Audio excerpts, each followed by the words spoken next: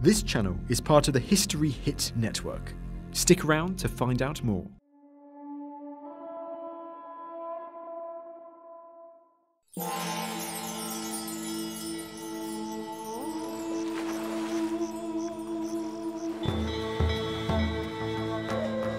Ancient Egypt. One of the most fascinating civilizations on Earth. But what was it like to be an ancient Egyptian, living in this incredible place? It's okay trying to understand ancient Egypt on a visual level, pyramids, king tut, mummies, but to really get into the heads of the ancient Egyptians, you've got to walk in their footsteps. I'm Egyptologist Dr. Joann Fletcher, and I've spent over 40 years obsessed with this lost world. While the magnificent temples and tombs of the pharaohs can tell us one story, I'm interested in another, the story of ordinary people, the real Egyptians. It's such a privilege. We're amongst their family here. This feeling of closeness, of warmth, of love. I'm going to uncover evidence about how they lived their lives. Oh, wow. It's a glimpse into the sort of world of ancient Egyptian interior design. And reveal what they hoped for in death. There was no Grim Reaper, just this beautiful goddess wanting to embrace them in her warm arms.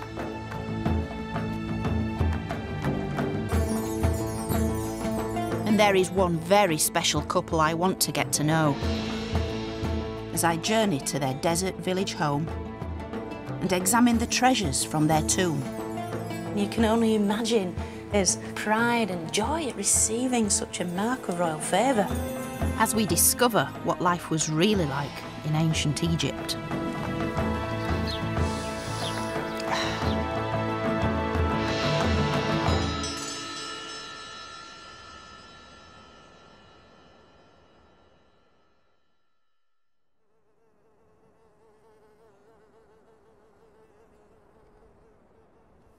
Welcome to Deir el Medina, or as the people who used to live here 3,500 years ago used to call it, Pardemi, which simply means the village. Today, this village feels remote and inhospitable. But 3,500 years ago, this community lay at the heart of ancient Egypt.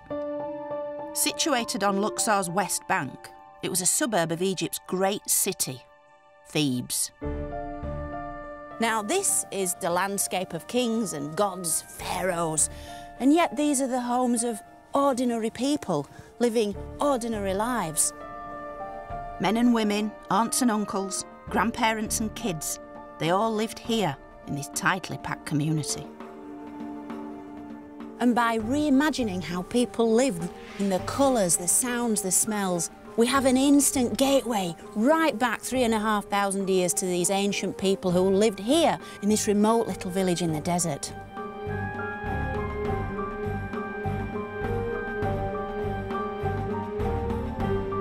Now, in order to piece together the lives of such people, I've got an amazing set of clues.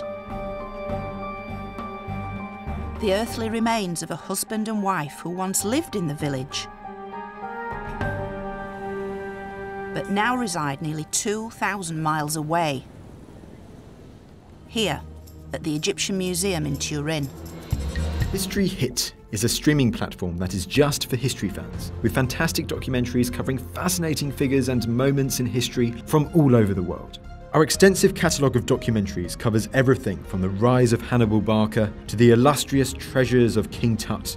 So sign up today for broadcast quality documentaries uncovering the mysteries of the ancient world. And it's not just documentaries either. We have a network of incredible history podcasts bringing you new episodes every day. Sign up now for a free trial, and Odyssey fans get 50% off their first 3 months. Just be sure to use the code Odyssey at checkout.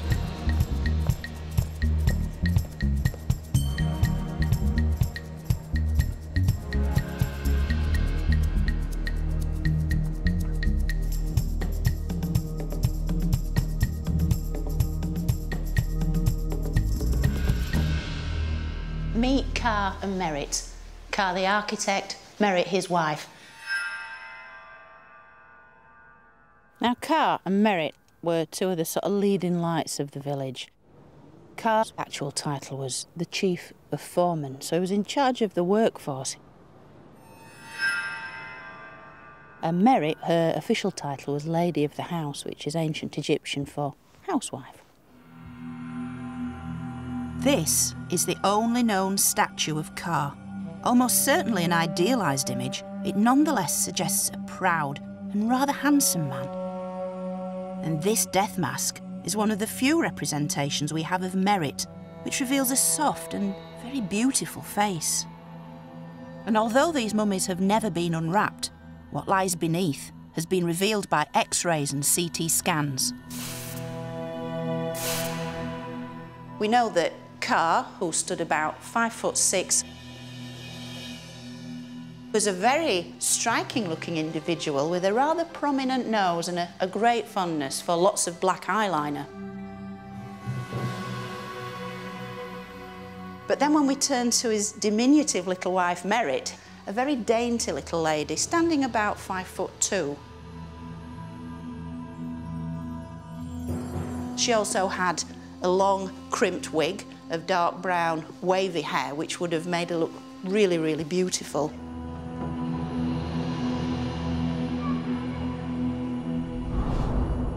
But what really brings Car and Merit back to life is this.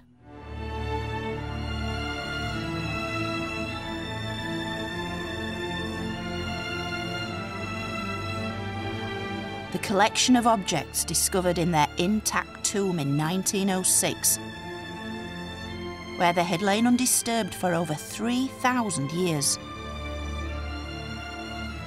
A leading Egyptologist from the time wrote, "I should think it is the greatest find ever made, or rather, the most unique. Absolutely intact and full of antiquities. The passage and burial chamber are choked with chairs, beds, boxes, vases." Arthur Weigel, 2 p.m, 15th February, 1906. This is really a unique find because of its intactness, but also because of the wealth of material that was in the tomb. Tables and chairs and stools and more chairs and more coffers, and the coffers packed with linen and the coffers packed with cosmetic vessels.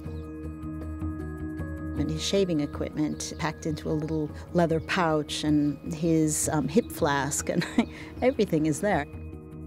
Even the shaped breads wrapped with palm fronds to keep them fresh. It is really incredible. There is material there for research for another few generations. The collection not only gives us a fascinating insight into their burial, but also the lives Car and Merit lived. The finds ranging from death masks and coffins to their most intimate belongings used in life, like this, Merit's beauty box. This is basically the contents of Merit's dressing table. The perfume, cosmetics, moisturisers, and all the things that the ancient Egyptians regarded as so essential. Well used and well loved, this stunning cosmetic chest tells us Merit was a well-to-do woman who cared about her appearance. This is Merit's glass black coal eyeliner. Glass was very rare at this time, and it's in the classic Egyptian colour combination of blue and gold. And the black eye paint that Merit herself applied every day to her own eyes is still inside this vessel. It's got its wooden applicator stick in the top, and Egyptian ladies today still use this in exactly the same way. This stone, alabaster, perfume vessel still got the original contents running down the outside. And it's extraordinary to think that in some cases with the ancient Egyptians, it's not just a question of the visuals, it's how to reach back in time into their world through other senses, the sense of smell, for instance, and to be able to smell the things they smelt, the cinnamon, the lotus, the cedar. Clearly this is an expensive item. So how would a fairly ordinary Egyptian like Merit afford such luxury?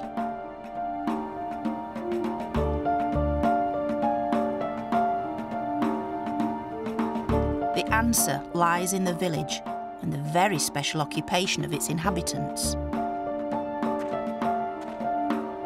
For these were Egypt's tomb and temple builders.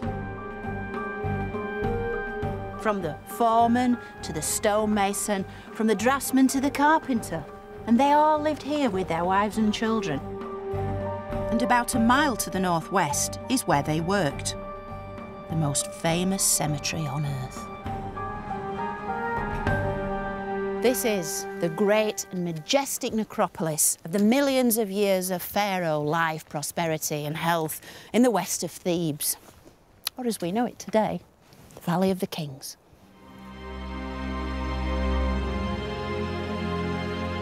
For nearly 500 years, men like Ka created the tombs of some of Egypt's most famous pharaohs.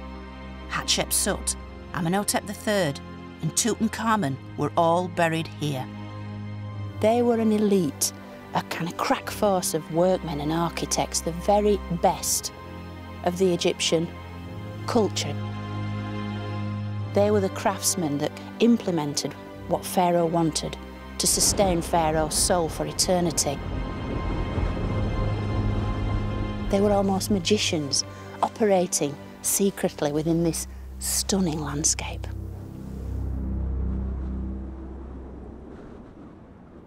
But I'm getting ahead of myself, as the life story of Ka and Merit begins back in the village. Here I want to explore how they may have met and fallen in love. They probably grew up in the village, but how did a young couple like them go about courting? To find out, I don't have to go very far, as here on the outskirts of the village is the Great Pit. It's a long-abandoned attempt by the villagers to find a groundwater source. They dug down and eventually reached more than 50 metres. They wanted to become self-sufficient in water, but sadly for them, they never did. And yet what the pit did become was a community dump. It became a mine of information. As when this pit and its surroundings were excavated by archaeologists, they made some remarkable discoveries. And this is what was found here. Literally tens of thousands of these pieces of pottery and stone, some with pictures, many more with words, giving us the real history of the village, because these are their notes, their reminders, their love songs, their laundry lists, the very voices of this village. And some of these voices tell us about falling in love. Your hand is in my hand. My body shakes with joy. My heart is so happy because we walk together. To hear your voice is like pomegranate wine. This is a typical love poem, written on papyrus as well as stone or pottery fragments. They capture the feelings of young lovers. They're so common, it seems our village was a real hotbed of passion. Every single one of the love poems from ancient Egypt come from this village except one. Some of the titles are really evocative. There's Your Love, Down to the River, All Night and All Day, and the rather suggestive Shedding Clothes. I go down to the water to be with you and come up again with a red fish looking splendid on my fingers. Oh, my warrior, my beloved, come, look at me. And it's nice to imagine that such beautiful lines of love played a part in the courtship of Ka and Merit. Today we might seal the deal with a proposal, engagement and marriage, but some ancient Egyptians seem to have taken a rather more direct approach. Ka may well have signalled his commitment to Merit by bringing her his bundle. To bring the bundle meant you wanted to indicate your desire to move in with the person who took your fancy. The bundle is thought to have been a kind of dowry, consisting of everything the man owned. It's likely that presenting it to your intended was one of the first steps to setting up home together. However, this didn't always go to plan, as one villager recounts. In a note the man left, he tells us this very sad story. He lists all his worldly goods, which I must say aren't that impressive. Then he tells us he went to the woman's house, but all her family simply threw him out. And as he says himself, "So I went again with all my property in order to live with them, and see, she acted in exactly the same way and threw me out again." You can almost feel his outrage, because this woman has not just turned him down, but all the things he could bring with him. Presumably she was unimpressed by the size of his bundle. We can assume Carr suffered no such indignity, as evidence from the tomb suggests that he and Merritt were a loving and monogamous couple. The scenes on this beautiful box show Carr and Merritt seated together to share the offerings which will sustain them in the afterlife. But in life too, we also have clues to their devotion.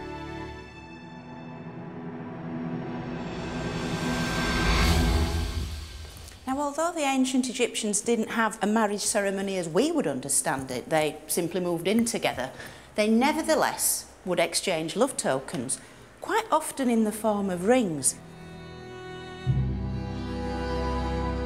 This ring was discovered underneath the death mask of Merritt. It's so precious, it's not yet on display here in Turin. This is the ring that was found inside the mask, almost as an afterthought of Merritt. So it was shoved in there just as she was being buried. It spent all those thousands of years just tucked away, hidden away, yes, within Merritt's own wrappings. A very ad hoc thing, wasn't it? Yes. A very spontaneous gesture, yes, almost. Yes. And the image on it, it looks like the cow of Hathor. That's exactly what it is. The goddess Hathor was often depicted as a cow.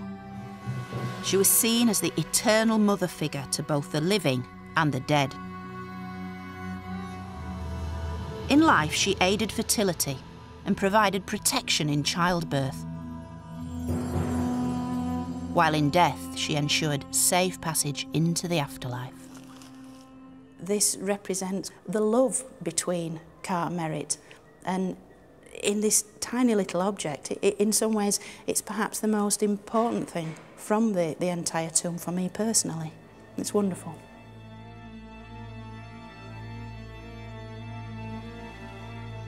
Carr and Merritt lived in a glittering age in Egyptian history. Sustained by the annual floods of the River Nile, the Egyptian state had existed for almost 2,000 years.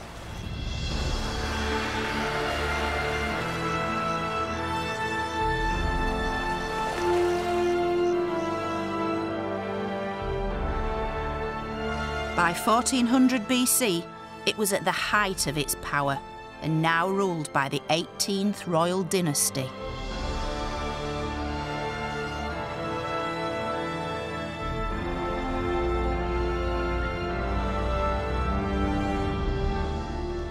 Its kings are among the greatest names of ancient Egypt. We have the so-called boy king, Tutankhamun, the great female pharaoh, Hatshepsut, and the so-called bad boy, the heretic, Akhenaten. But really, at the very heart of all this is Akhenaten's father, this man, Amenhotep III, the dazzling sun god himself, and the very personification, at least he thought, of ancient Egypt's greatest deity, the sun. He's my favourite pharaoh because he presided over a golden age when ancient Egypt really did rule the ancient world. And this is the very pharaoh who was Carr's boss. Carr worked for him. Carr's job was to ensure the pharaoh's immortality. He did this by helping design and build some of Egypt's most extraordinary monuments, both tombs and temples. This is one such project from the reign of Amenhotep III. The Solar Court in Luxor Temple. It's a revolutionary design as it moved away from the dark and cloistered shrine to an open celebration of the sun. In return, like all state employees, Car and Merritt were given the things they needed in the village. A home, a tomb, food, water, even servants. This was the highly organised world of the middle classes. Women had rights, many kids an education, and literacy was far higher in the village than elsewhere in Egypt. In Car and Merritt's time, the village consisted of about 20 houses. And while we don't know exactly which one was their house, it was almost certainly one of the larger ones, here at the northern end. Perhaps even this one. So, we go into the front room here. And this would be an area really where the sort of women of the house hung out, chatted, gossiped and so forth, kids running in and out up the stairs. Around the corner into the perhaps most important room in the house. And here, I absolutely love this. This is built-in furniture. It's kind of like a divan, a chaise longue, if you like. And this is where the gentlemen of the house would sit of an evening, drinking beer, having a chat. Then back up here, up this little step, and then into this area, which is quite a considerable size for a room like this, and probably storage, but also a bedroom where the beds or the sleeping mats would have been placed. So as we progress a little further into the highest part of the house, we come into a storage area, maybe for clothes, but almost certainly for food and drink also, because this area directly adjoins this wonderful fitted kitchen. And this is extraordinary because we've actually got the built-in oven at the back of the house. We even see these on the Ostraca when they're doing little sketches of ladies blowing into the oven to keep the fire hot, and then they can cook the bread and so forth. And then here, ancient Egyptian refrigerator where you'd place pottery vessels with drink in. You'd want a cool drink on a day like this, you can understand why. And the only way to do this was to sink the vessels into a pit deeper in the ground. Little tiny temporary roof over it to keep it as chilled as possible. So fridge, oven, they've got everything they needed. And of course, at either side aren't rooms of this house, but these are the neighbours' houses. These are a terrace street, if you like, of back-to-back houses, the sort Britain had in the Industrial Revolution. So the neighbours were never very far away, and the concept of privacy, certainly in this little corner of ancient Egypt, was a completely unknown thing.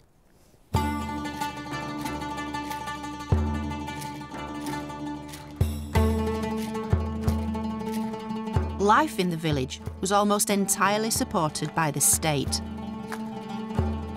A daily procession of donkeys would carry water up from the Nile Valley to be decanted into a central cistern.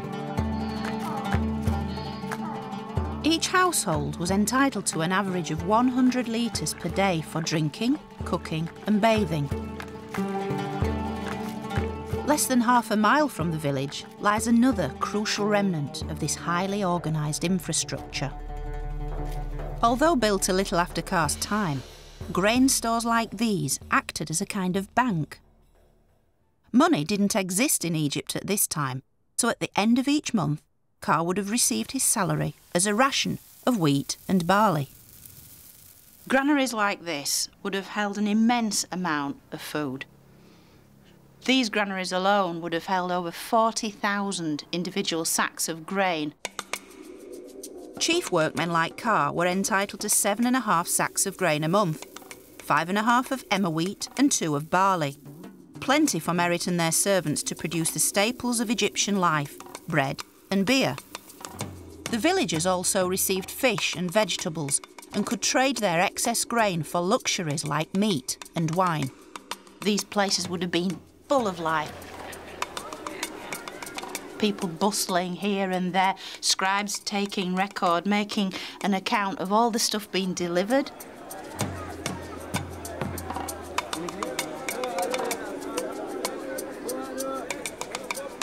A constant stream of men carrying sacks, depositing them here, people coming to collect their rations. It's a simple system, but one that endured, fueling Egypt's success and political stability for thousands of years. Indeed, it was a system so important it was represented on numerous tomb walls. These scenes are from the tomb of the scribe Menna, contemporary with Ka himself. Here we can see the whole process of the wheat and barley being harvested and distributed.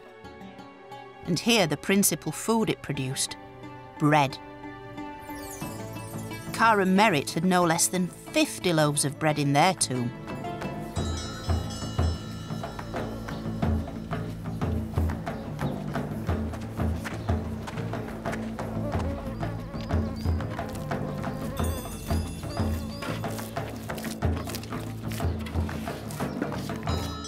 Now, bread was the key ingredient in the ancient Egyptian diet. The ancient Egyptians added many different things to it. You could add dates or honey to make it sweet, or savoury things, cumin seeds, coriander seeds, all manner of different ingredients to really vary it. And in the tomb, there's a whole range of different sizes and shapes, including what appear to be gingerbread men, little shapes of fruit, flowers and animals.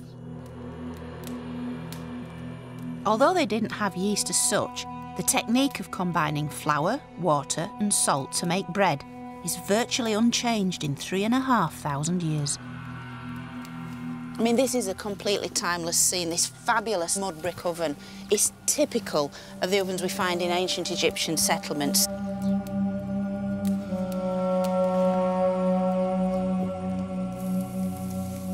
It's totally believable to imagine Merritt baking bread to feed her family. It's a completely timeless scene.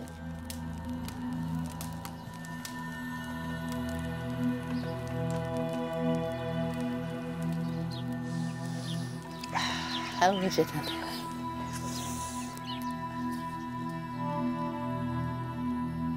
It's a real direct link back into their world. The smell of this wonderful stuff, the feel of it, the way it was made.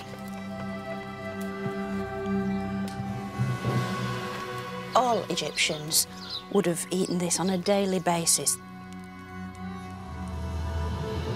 It was the sort of stuff that you offered to the gods. And even when the bread had gone mouldy, the Egyptians used it as a form of medicine, which wouldn't be fully understood for thousands of years. The medical texts actually advocate take bread in mouldy condition and apply to the wound in question. And although they didn't know why it did work, because mouldy bread contains, of course, penicillin, which we in the West think we discovered. And yet the ancient Egyptians fully appreciated its benefits 5,000 years ago. It's very good stuff. While Merritt's responsibilities were largely focused on life at home, Ka's duties were dominated by working for the pharaoh. He and his fellow tomb builders took this path from the village to their workplace, the Valley of the Kings.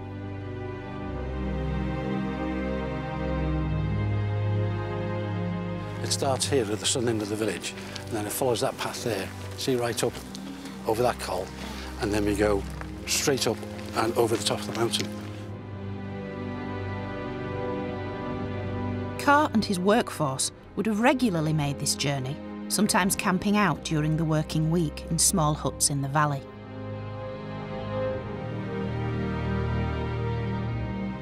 In Ka's day, we were probably about 40 to 60 men making this journey, probably singing, probably carrying water pots themselves and the day's rations maybe.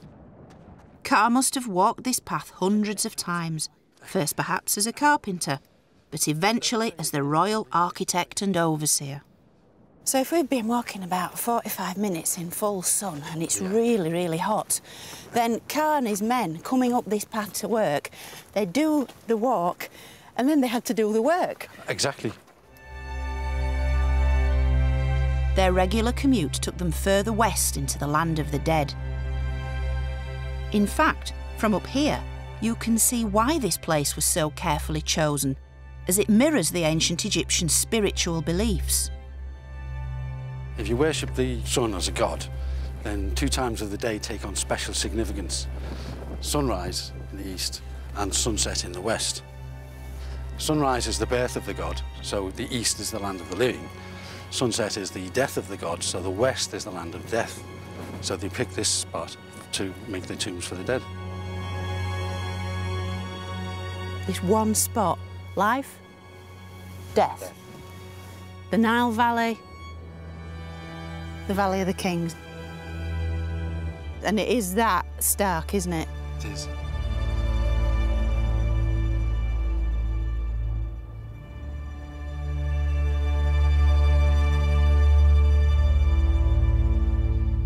Continuing our hike, we finally reach the western branch of the Valley of the Kings, where time has virtually stood still. Remnants of the tomb builder's world litter the landscape. This is a great staircase. It's superb, isn't it? Beautifully constructed, though, further up, aren't they? It's absolutely perfect. This is it. This is the start of Ka's domain. This is actually a guard hut, and one man would be on guard in here 24 hours a day. And you can see even ancient pottery has been preserved at this site. That's 3,500 years old. So this is like one of Ka's empties. His empty beer jar. And we know this is 18th dynasty, don't we? Because the valley, this part of the valley, the West Valley, was only ever used for royal tombs in Ka's day, wasn't it? Yeah. That's right, yeah. The guards in these huts maintained a watchful eye over everything that went on in the valley. What he was guarding against was obviously tomb robbery for the pre-existing tombs. But while the new king's tomb was under construction, the materials used in the construction of the tomb were also very valuable. Metal. Copper, the copper chisels especially. The paints, the plaster, the oils for the lamps. This was all very valuable material. Although deathly silent today, 3,500 years ago, these walls would have reverberated with the sound of Ka's construction teams. There'd be the mallets hitting the chisels in the tomb. There'd be pounding of the people making the plaster, the mixing bowls for the paints. And there'd be the voice of the overseer telling people off or telling people to do this, to do that. Building a tomb for the king was hazardous work, although not all the dangers are immediately obvious. Apart from the normal hazards of hitting your hand with a mallet or getting cut with a chisel, falling off scaffolding, breaking legs, falling down the tomb. The other risk is because this is a wadi, it's a dry riverbed, there are flash floods now and again, and all this would come crashing down. And they would have to run.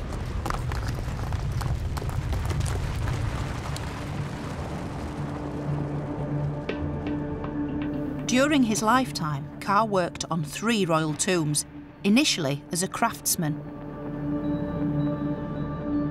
These copper chisels found in his tomb were the tools of Ka's trade. He then rose to become royal architect and the overseer responsible for the design and construction of at least 2 pharaohs' tombs. It was a task on which Egypt entirely depended, since each pharaoh must be able to reach the afterlife to ensure both their immortality and the well-being of their subjects. Build it correctly and all would be well. Fail, and Egypt would fail with it.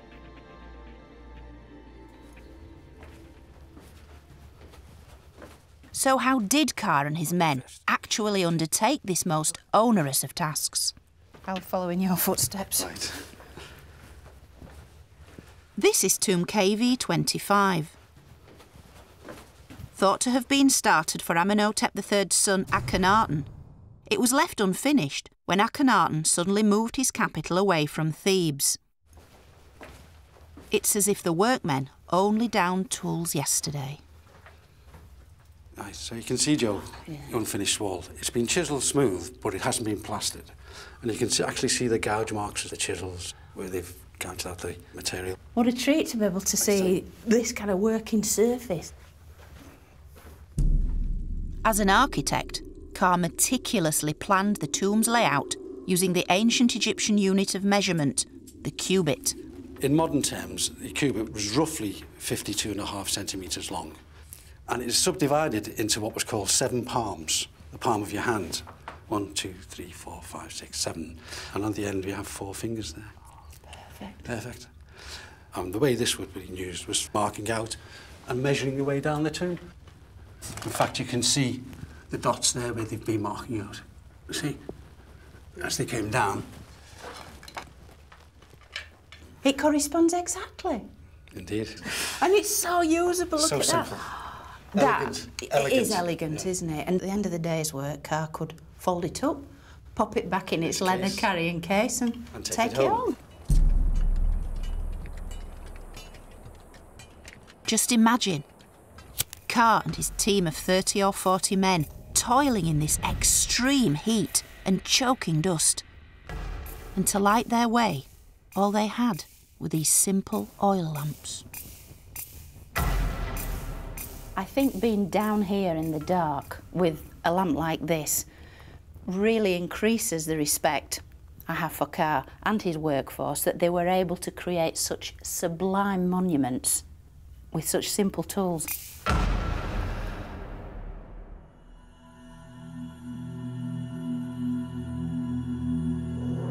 The evidence reveals Carr was highly respected in life.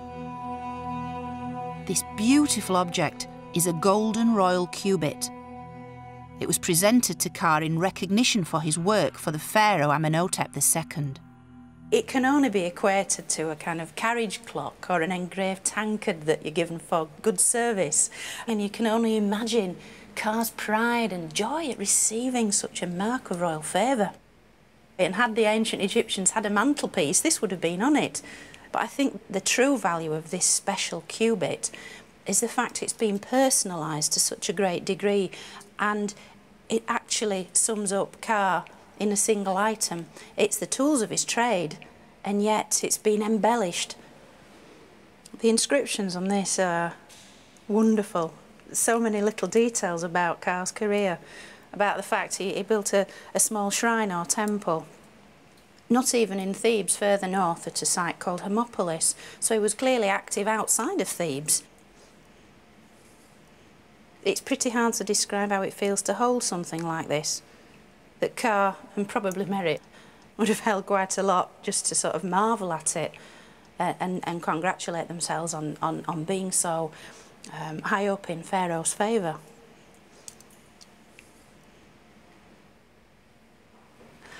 I love it. I absolutely love it. With Carr's career on the rise, he and Merritt also started a family. Childbirth is a risky time in any woman's life, and certainly in ancient Egypt. Merritt would have sought help from Hathor, the pre-eminent goddess of motherhood. All ancient Egyptian women wanted to be like Hathor. She's like a modern female celebrity that all women aspire to be. She had it all, and she was worshipped here. This is the funerary temple of the great female pharaoh Hatshepsut at Deir el-Bahri. Situated just 2 miles from the village, it's located at the base of the very cliffs in which Hathor herself was believed to reside. But how might the goddess have touched Merritt's life?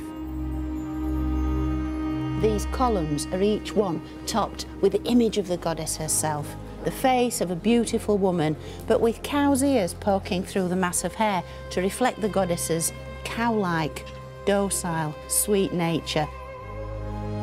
She's seen as an eternal mother figure that can nurture all those around her, who would then take care of your soul for eternity and allow you to be reborn each morning with the rising sun. Ordinary people like Merritt could not enter the actual temples themselves. These were sacred places reserved for the clergy and the pharaohs. So Merritt would have turned to a more domestic form of worship. Now this wonderful thing is an exact replica of a bowl found in the village, and it shows the double heads of the goddess Hathor.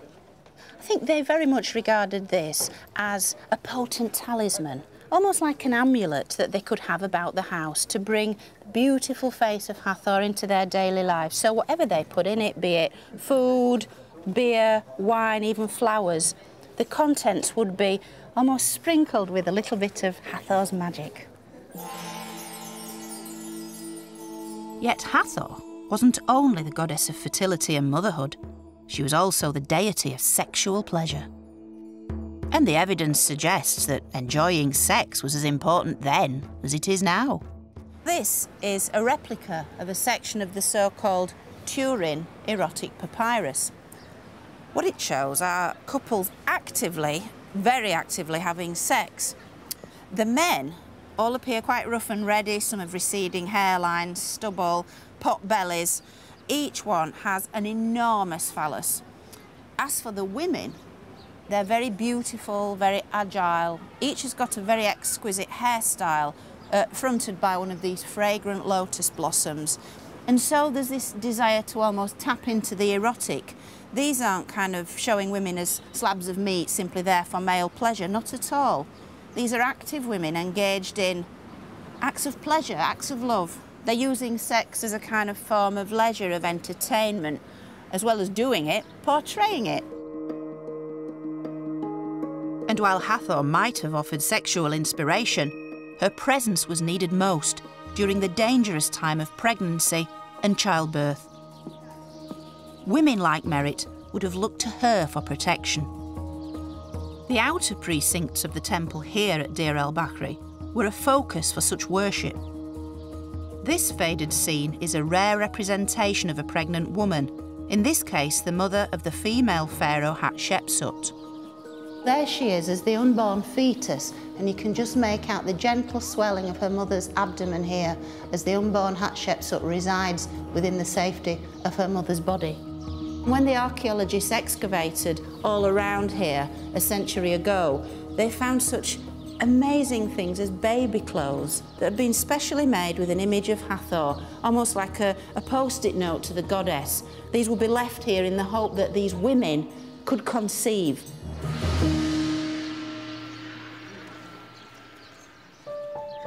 Merit had 3 children that we know of, 2 sons and 1 daughter.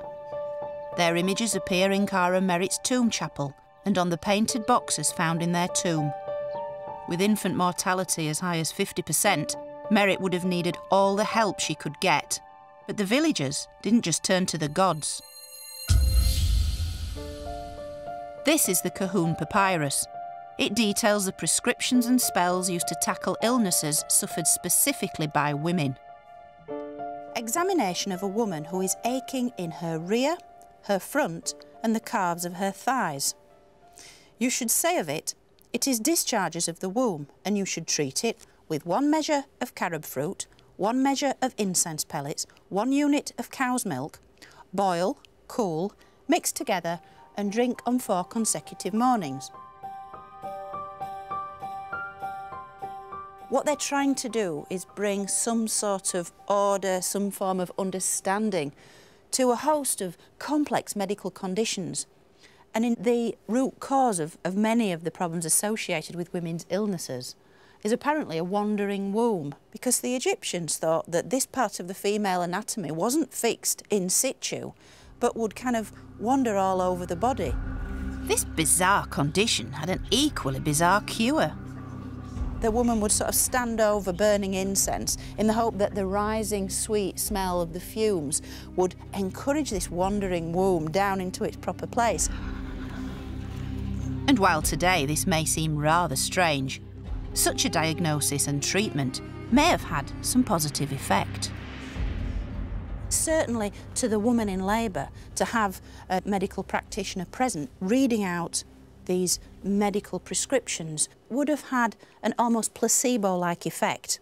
And I think that's the strength of documents like this, used in conjunction with all the amulets and all the magical spells that could be brought to bear by the village midwife. The recitation of texts like this would have brought a further layer of order to a very difficult and complex time in a woman's life. Alongside raising her children, Merit would have been responsible for her home. She's likely to have been just as house-proud as you and me. Yet Yet far from the monochrome beige we see today, the world of ancient Egypt was a riot of colour. And the vestiges of this can still be seen, if you know where to look.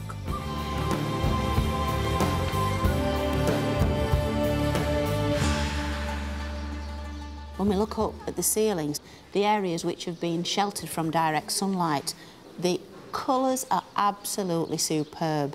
The condition, the brightness, the vivacity, they're sort of leaping out of the walls and ceilings right into our eyes. And this temple, with its vibrant colour, was created by the later pharaoh Ramses III. The Egyptians were far from subtle in their use of paint. Primary colours, red, green, blue, all these amazing, vivid hues.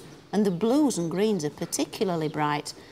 This, of course, is more of a status marker for the king who commissioned such a brilliant piece of work, because blues and greens weren't naturally occurring pigments and had to be manufactured at great cost. And so this is a way for the monarch to say, look at me, look at the wealth I possess. The effort and expense involved in producing such synthetic colours was way beyond the reach of most ordinary people. Instead, they used locally sourced materials, ones that could literally be picked up from the desert floor.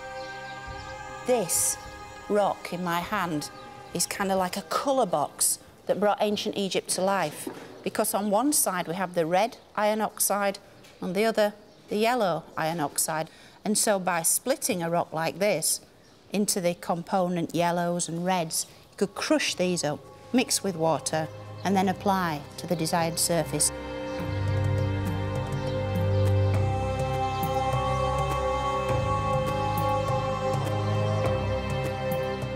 I think the best way to sort of try and reanimate these colours is probably to use that old standby, a little bit of spit. Always works. Rub the stone. It's very, very vivid.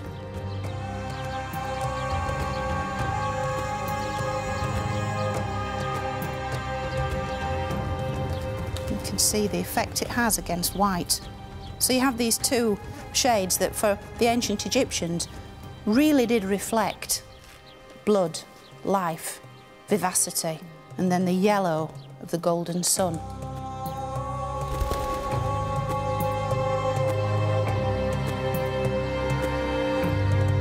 I want to see how villagers like Car and Merritt used colour to decorate their homes.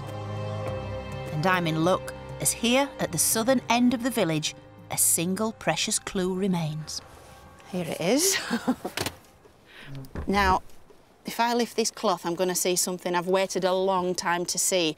And it's basically an original wall scene from an ancient Egyptian house. So here goes.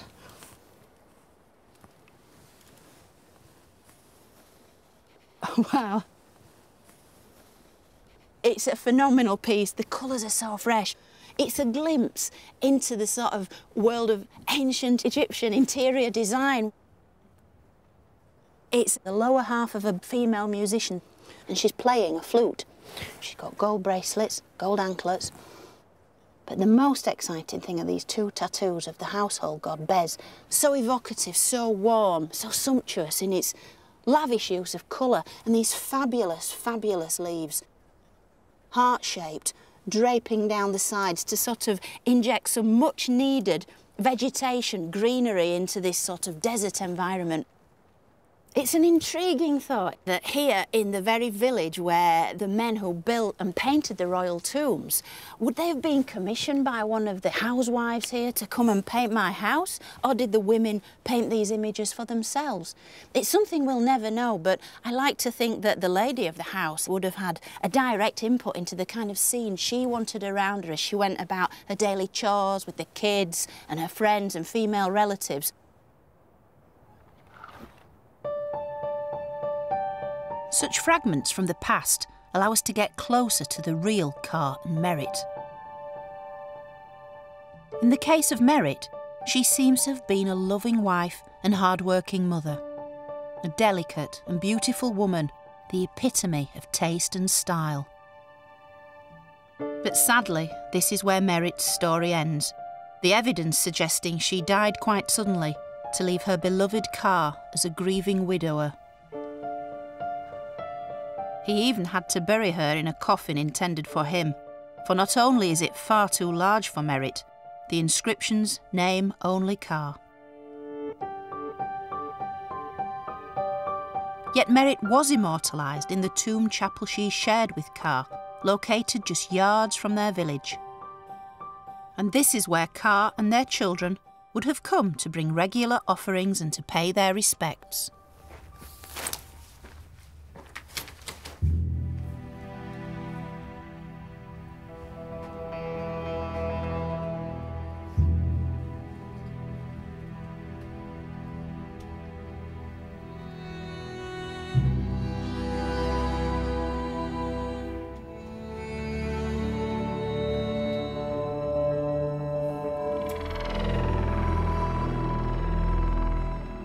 It's such a privileged glimpse into their everyday life. We're amongst their family here, and that's what this whole tomb chapel chamber has all around it, this feeling of family, of closeness, of warmth, of love. What's interesting here is that Car and Merritt are shown several times, and yet the one constant child that's with them is their daughter, Merritt, named after her mother. And this is Merritt the mother, here, and this is Merritt the daughter, behind her. On the other wall we have the daughter, Merritt, who's leaning forward towards her father, Car, and she appears to be tying a necklace around his neck, or perhaps anointing him with perfume. I'd like to think that it was Merritt the daughter who cared for Car in his old age.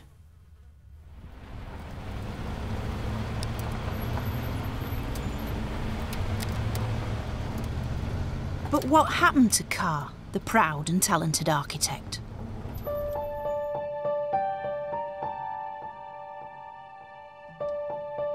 These elegant walking sticks may suggest he lived on into old age, continuing to oversee the most important commission of his life. So I've come back to this remote part of the Valley of the Kings to find the final resting place of Amenhotep III. It was actually the third of the royal tombs that Car worked on, so it's so exciting to be going in here and following in Car's wonderful footsteps.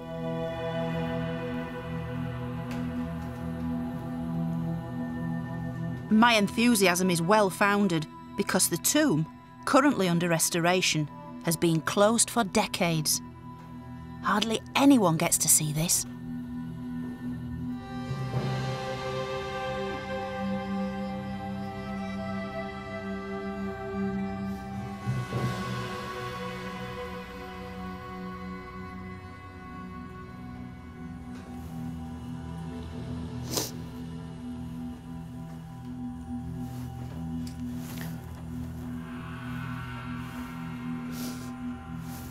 This isn't very professional, is it? Oh, this is so beautiful.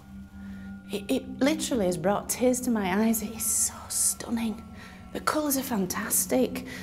It's exquisite. It's Amenhotep III being received into the care of the gods of the underworld. And there's a nubis handing out the sign of life to Amenhotep. Just think, Car and his men designing these images, just putting the king's vision into practice and just... Oh. Literally, it's taken my breath away. Look, the artist hasn't just come along with his blue paint and the palette and boshed on the paint. Somebody's taken the trouble to apply individual curls of hair here. Can you see the texture? The curls here. That's textured hair. And there also Amenhotep with Osiris, green-faced god of vegetation, new life and resurrection. And that's really what this tomb does. It's a time machine. It's the place where Amenhotep III's mummy would have finally been laid to rest. You can clearly see that no expense was spared, and for good reason. For this is where the pharaoh, then revered as a god, would dwell in the afterlife, his next seat of power. Oh, and down we go, deeper and deeper, into the underworld. Wow. It really does evoke this sense of going down into the subterranean underworld, into the blackness, into the darkness, into eternity. This elaborate network of chambers and stairways was designed to protect the royal mummy and all the glittering treasures which once surrounded it.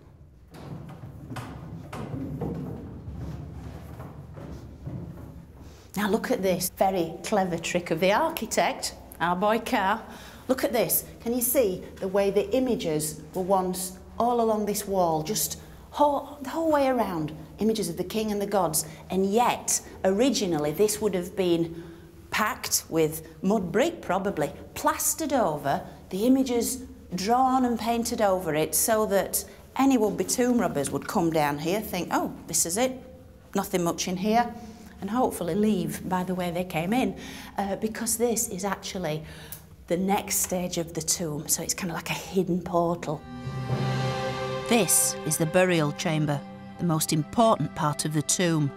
And there it is, the final resting place of one of Egypt's greatest pharaohs. A man considered a god, both in life and in death. How do you bury a god? Well, obviously it's surrounded, dripping in gold, semi-precious stones and the most beautiful funerary items, all of which would have been choreographed, planned by Carr and his colleagues. Everybody wants to take care of the king.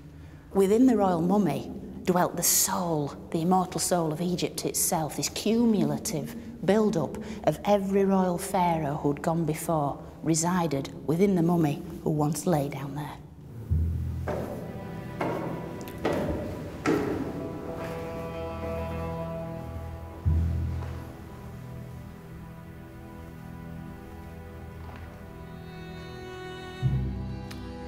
Wow. It's been 46 years waiting to see this tomb, and it's been well worth it.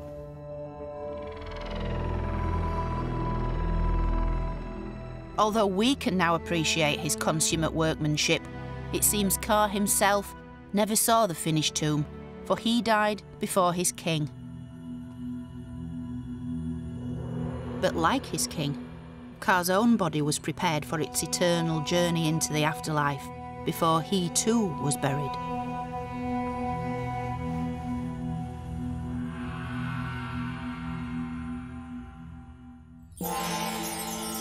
Since this journey has given us a chance to get that little bit closer to Carr and Merritt, I think we could almost call them friends. Their worries and concerns are not unlike our own. Hard work, family, and above all, love. Yet this is only the beginning of their story. What comes next is a journey into a world very different from our own. A world of ritual, of magic, and the unswerving belief that life really can go on forever. And here we have Carr's name, right down the middle. And to speak the name of the dead is to make them live again. Carr and Merritt. So join me next time as we travel deep into the heart of the Egyptian afterlife. It's an extraordinary journey on which we uncover Carr and Merritt's costly preparations for death, all played out in a series of complex and elaborate rituals as they attempt to achieve their place in eternity.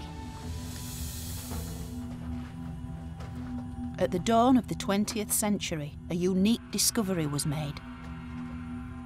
It redefined how we understand life and death in ancient Egypt. How wonderful to have been in that team of archaeologists who came down that day in February 1906.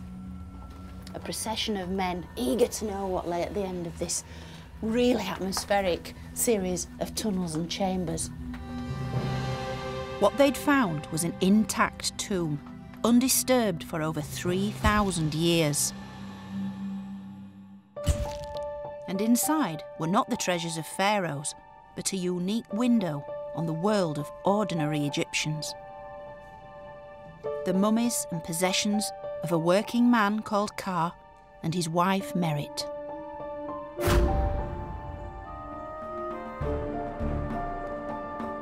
I'm Egyptologist Dr. Joann Fletcher, and I'm exploring the world of Ka and Merit to find out about their lives and their deaths. Last time we looked at how they lived in their tiny desert village. We've seen where Ka worked.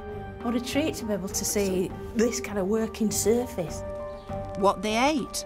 It's a direct link back into their world. The smell of this wonderful stuff, the way it was made, and how they relaxed. And this is where the gentleman of the house would sit of an evening, drinking beer, having a chat. In many ways, their lives were quite similar to ours. But their relationship with death was completely different. Because to ancient Egyptians, life was really just a dress rehearsal for the perfect afterlife that they were trying to reach. I want to travel back into this strange and mysterious world. This isn't a funerary building. This is a building to keep life going. To reach the afterlife, they spent fortunes on funerary equipment, buildings and rituals. Ka's Book of the Dead would have been incredibly costly. And expected to face numerous trials along the way. This is the Great Devourer. All evil souls, their hearts were fed to this creature, consumed, and that was it, finished forever. So with Ka and Merit as our guides, we'll journey back into the world of death in ancient Egypt.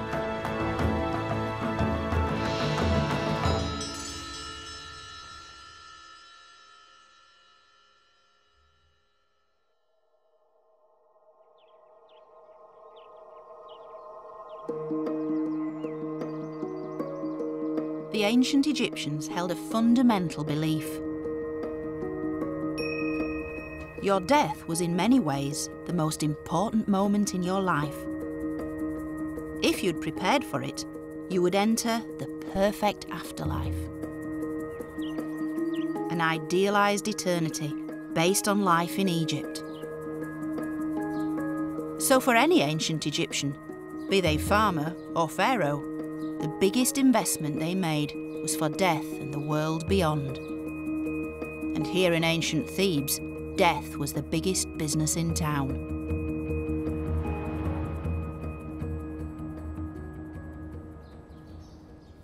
Now, in this part of Egypt, death was the major employer, from the men who built these wonderful funerary temples and the rock-cut tombs, to the people who embalmed the dead, who provided all the funerary equipment they would need, the little funerary figures, the artists who composed the funerary text, even the florists who put together the huge bouquets of flowers offered to the dead in their tombs. This was the major industry. Our couple, Ka and Merit, lived at the very heart of this industry, in a desert village now known as Deir el Medina. It's close to the spectacular Valley of the Kings, where Ka designed and built tombs for the mighty pharaohs.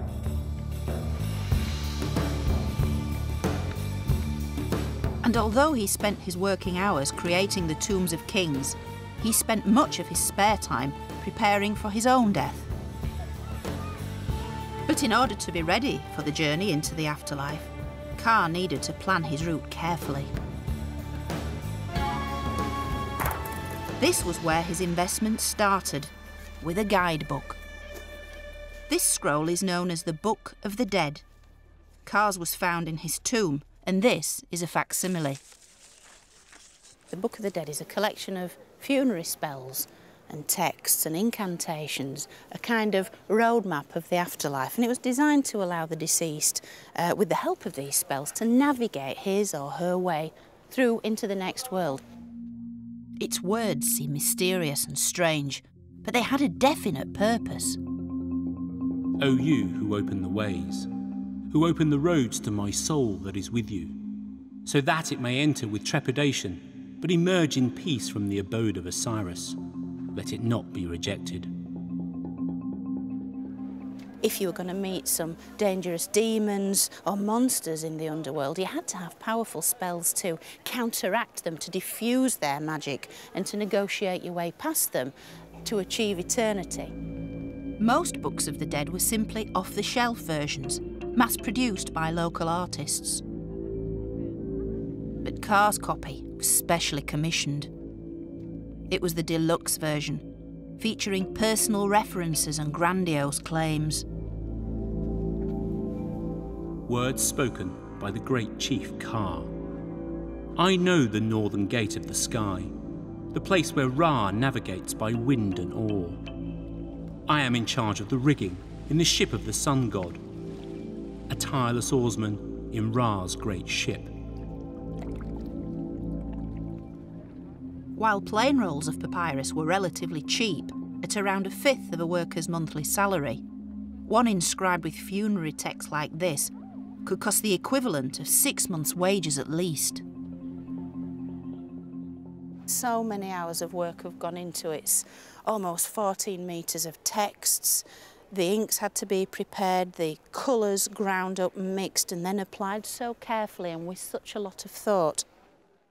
It's rare to find a Book of the Dead so intact. Yet somehow, Carr and Merritt's had remained safe in their undiscovered tomb for over 3,000 years.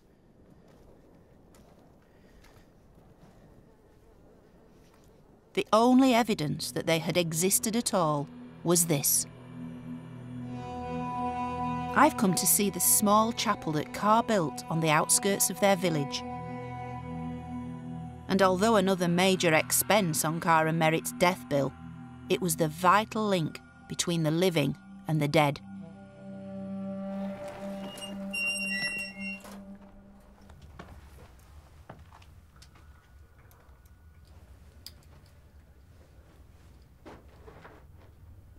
It's like a little jewel box of colour. You come in from the glare and heat of the desert and the cliffs, and you enter this little oasis of calm and quiet.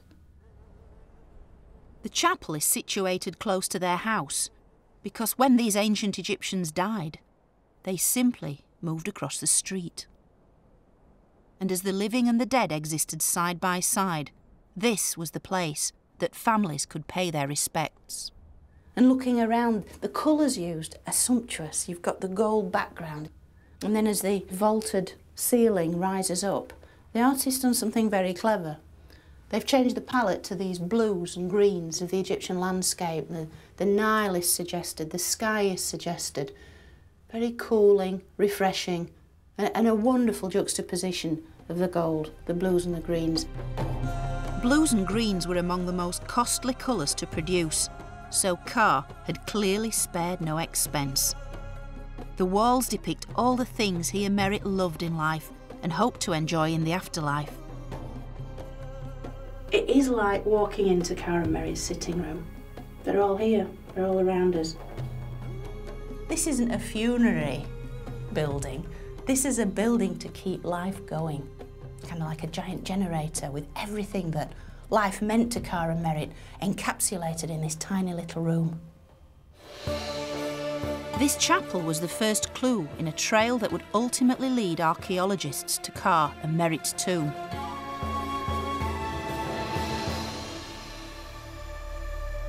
Because after 3 millennia, the chapel was discovered by an Italian diplomat, Bernardino Drovetti. Appointed French consul to Egypt by Napoleon in 1803, Drovetti's main interest was amassing antiquities. I think it's safe to say that Drovetti's methods were very, very unscrupulous. He used a range of agents to basically ransack their way through ancient Egypt. And in doing so, he managed to acquire a stupendous series of collections of Egyptian antiquities, many of which he then sold on to sufficiently wealthy individuals. Drovetti sold his personal collection to the King of Sardinia, who put it here. in what is now the superb Egyptian Museum in Turin. One of the most important items in this collection was taken from Carr and Merritt's chapel. This costly painted funerary stela was a kind of memorial stone made to ensure that their names would live on. And its presence in Turin would eventually lead to the discovery of their tomb.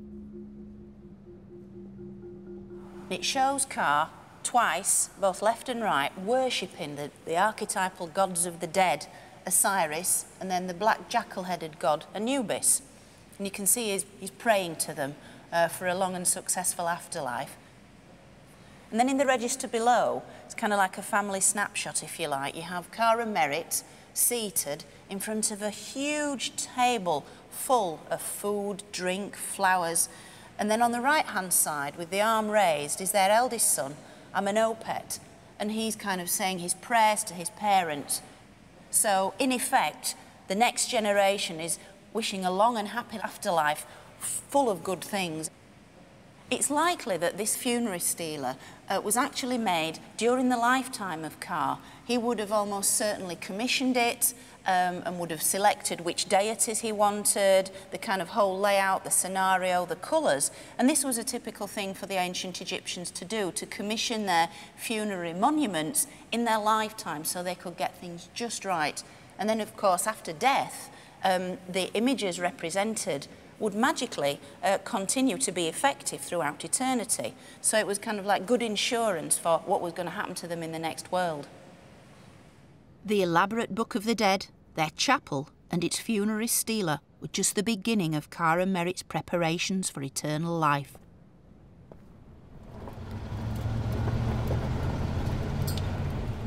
The main investment would be their tomb. So I'm travelling to the Valley of the Kings, where Carr supervised the building of royal tombs. It's the best place to find out how he might have organised and paid for the construction of his own. I'm meeting geologist Steve Cross to see an unfinished tomb, a work in progress. The way they cut the tombs was they started with a slot at the ceiling and then worked outwards, right? And then excavated downwards. Slowly chiselling away at the bedrock, a tomb of this size would have taken around 40 men, years to complete. And although a tomb like this was way beyond the means of most ordinary Egyptians, Carr had both the skills and the inspiration to create such a tomb for himself. Now this, of course, is a royal tomb, but in terms of Carr's own personal tomb, how on earth would he have persuaded anyone on their time off to have given him a hand excavating his tomb? Yeah. Well, what they did was they all helped each other, and it was barter. You do work in my tomb, I'll do work in your tomb. Right? So Carr, being the architect, might have designed tombs for other people in trade-off for them coming to work on his tomb. So he got the better part of the deal, really? Probably did, yes. Don't forget, these tomb makers are the experts. That's why the tombs in the Deir el-Medina are amongst the best in the world.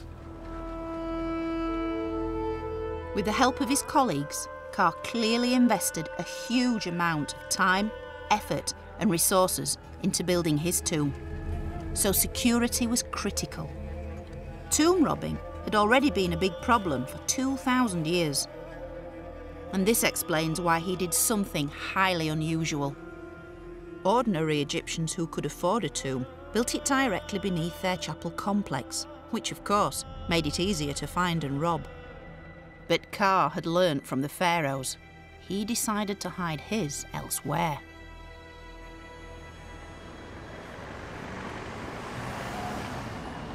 It remained secret for over 3,000 years. But in 1906, another Italian began explorations in Carr and Merritt's village. Egyptologist Ernesto Schiaparelli was director of the Egyptian Museum in Turin. He was very familiar with the stela of Carr and Merritt, and also knew their tomb had never been found. He could read the hieroglyphs. He knew there was an important individual called Carr, had a wife called Merritt, and he knew they had to be buried somewhere in the vicinity where the stela was discovered. Schiaparelli was determined to find the tomb, but where to look? Look at that instrument there. Eleni Vasilika, the present-day director of the Egyptian Museum in Turin, has accompanied me to Egypt to follow in his footsteps. They must have looked around and said, the tomb is here somewhere. Is it that trench there, or where can it be? But Ka was clever, wasn't he? He was sly. He knew what was going to go into the tomb, so he wanted to hide it. I think Schiaparelli must have stood here, scratched his head and said, knowing where the stela was already in the museum since 1824, he must have said, where the hell is the tomb? It's got to be near here. And looked at the landscape, which most archaeologists do, and said, I think we need to take that detritus away. It was just a theory, but Schiaparelli had a huge workforce at his disposal. He moved his 250 workmen to the foot of this rock face, close to the chapel. They just dug for 30 days, he says, until they discovered the perforation in the bedrock there.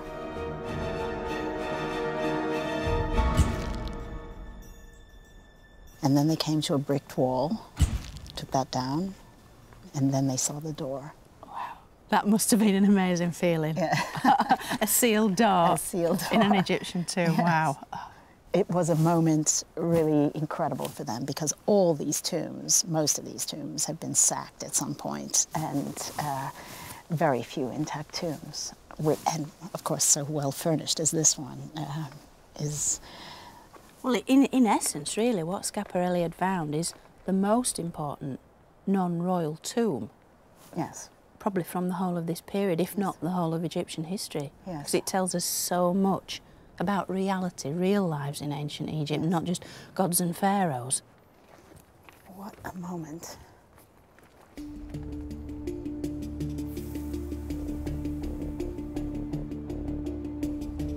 Since Schiaparelli, hardly anyone's been into the tomb. But Eleni and I have been granted special access. I think this is... This is it? I think so. This is it? Yeah. He was a clever guy. He was a very really clever sly.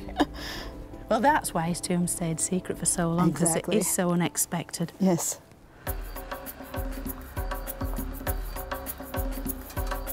Situated at the bottom of this rather deep shaft, getting down into the tomb is no easier today than it would have been in Ka's time. Look at this. I don't believe it. Is that Schiaparelli was here? Yeah, more or less. It says, discovered intact by the Italian Archaeological Mission in 1906.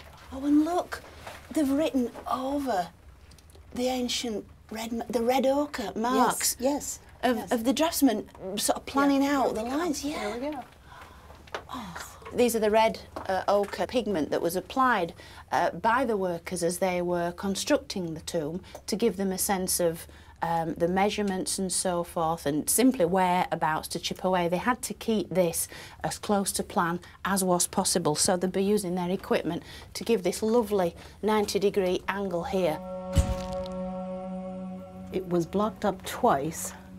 Well, that sense of excitement Schiaparelli and his men must have felt, because here they were, not just one intact doorway blocked, but two. Yes. Having removed the blockage from the second brick doorway, Schiaparelli and his team found themselves in a large antechamber. It contained Ka's exquisitely crafted bed, beautifully painted pottery, and floral bouquets. But there was much, much more to come. Oh, it's really exciting approaching the burial chamber. And this is where, presumably... This is the door. And this is where Schiaparelli rapped on the door and then turned around and said, how about the key? So he must have known that he was onto a good thing. After having seen a bed out here, he knew there was more to Something find, beyond. and this was sealed. One of the men who entered the tomb with Schiaparelli was Englishman Arthur Weigel, Chief Inspector of Antiquities for Upper Egypt. He immediately recorded the astonishing sight.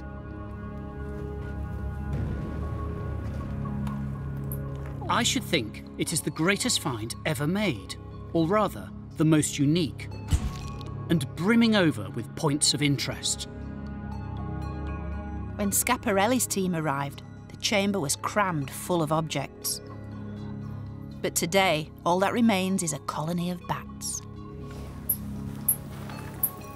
The photographer took a photograph from there, looking in. Then he stepped in right here where I'm standing right now. He turned around and he took a photograph of everything behind. There are 2 huge coffins, and we have not yet seen inside, but doubtless there will be jewels. Chairs, beds, boxes, vases, several of immense value.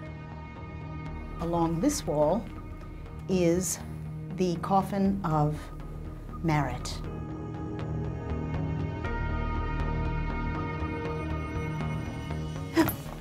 It's all right. This place is full of Yes. small bats. I know, thank you.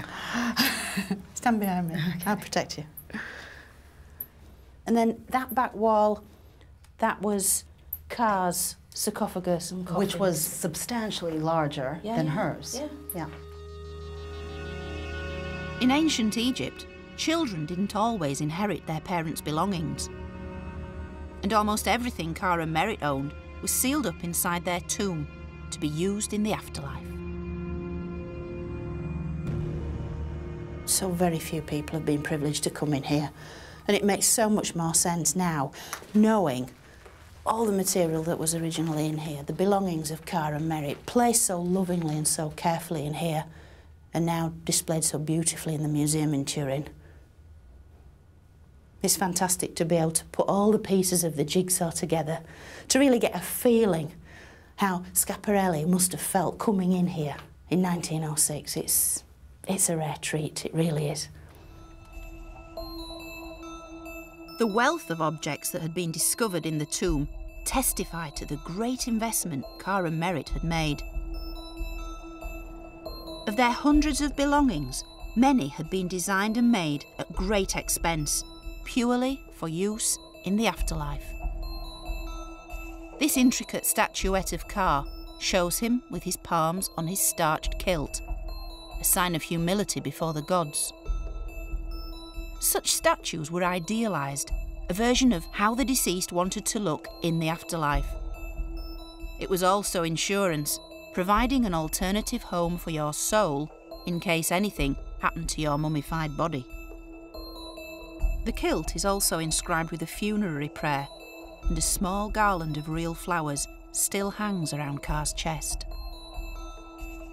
One of the most precious purpose-made items found in the tomb is Merit's fabulous death mask. Made with great skill and with costly materials, the eyes, brows and decorative collar are made with coloured glass, which the Egyptians had only begun to manufacture in Car's lifetime. Cheaper yellow ochre was often used to imitate gold, but Car had chosen the real thing for Merit's mask, which is covered in precious gold leaf.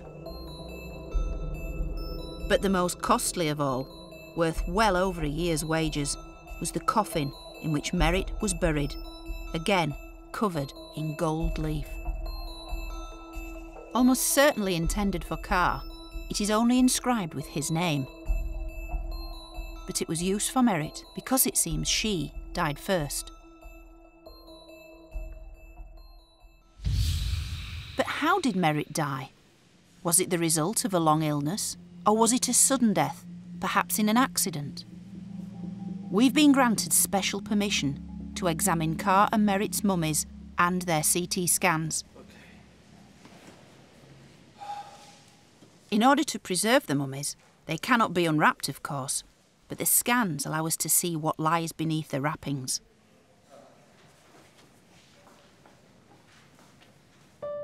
I've asked pathologist Peter Venesis and radiologist Curtis Afia to take a look at Merritt's CT scans to see what they reveal about her on the day she died. She's certainly not in the early 20s, and I would have put her more in the middle age group, so 30s, possibly even 40s.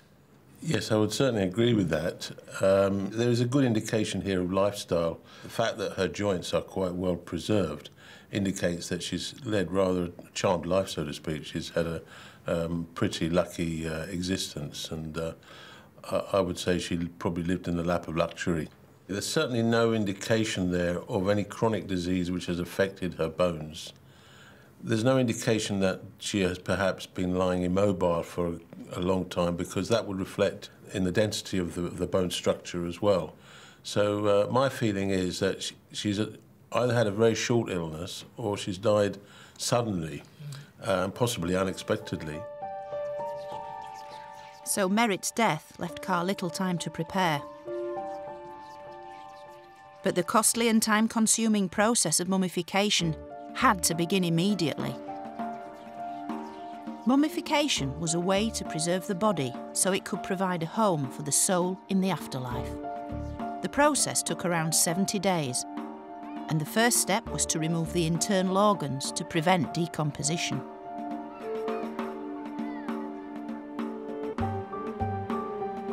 This included the brain, which was usually removed down the nose. But Merritt's scans reveal something very surprising.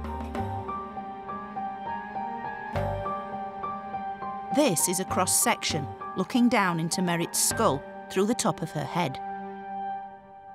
As you can see quite clearly, this white feature is in fact her brain, which has fallen down to the back of her head and wasn't removed.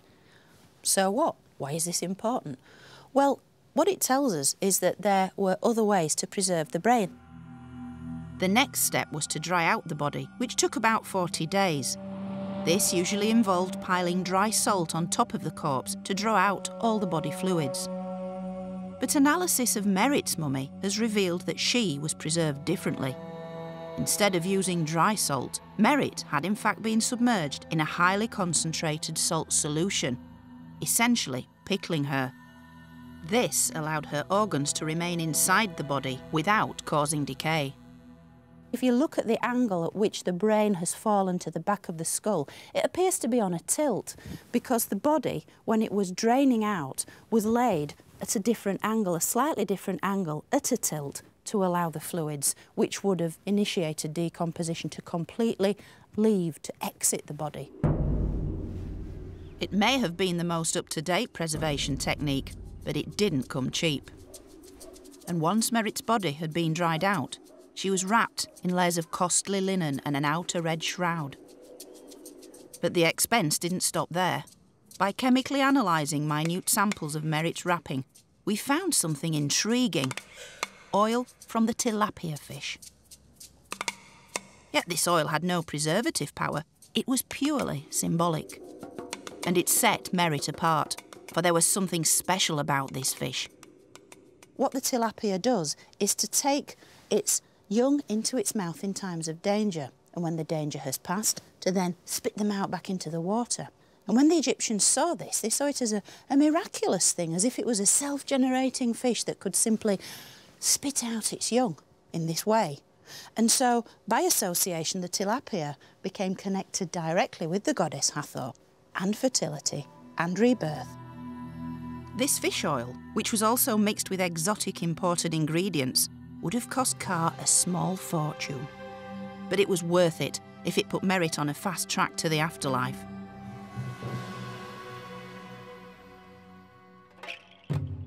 But Carr's efforts didn't even stop there.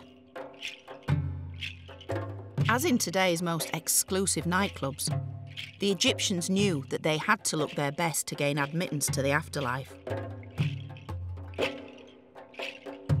The scans reveal Merritt was all dressed up for death. And under her wrappings, she still wears an amazing array of jewellery. So what today would form a treasured inheritance went with her into the afterlife. The most striking piece is this huge, broad collar necklace. And to find out what it looks like, I've come to the Petrie Museum in London. It houses one of the most comprehensive collections of Egyptian jewellery in the world. Now, what we've got in front of us here is an absolutely superb broad collar necklace. It's the typical Egyptian necklace that you see in the tomb scenes and in the art. And it's basically made up of numerous little moulded amulets that have been made in these sumptuous jewel-like colours. And this is exactly the same thing that Merritt still wears. Her mummy is still adorned in this beautiful broad collar, which we can see on the image of Merritt here.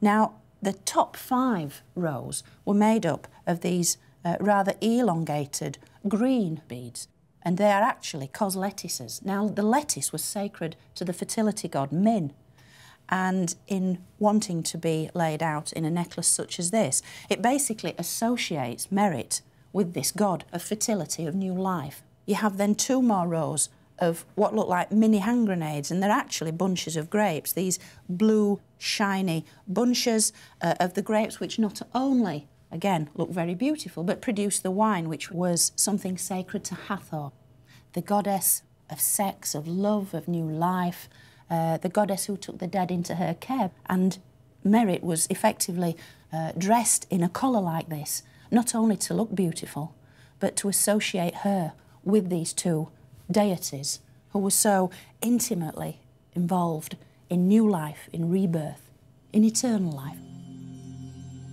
As well as the broad collar, Merritt wears 2 pairs of huge gold earrings, and around her waist, a belt of gold cowrie shells similar to this one.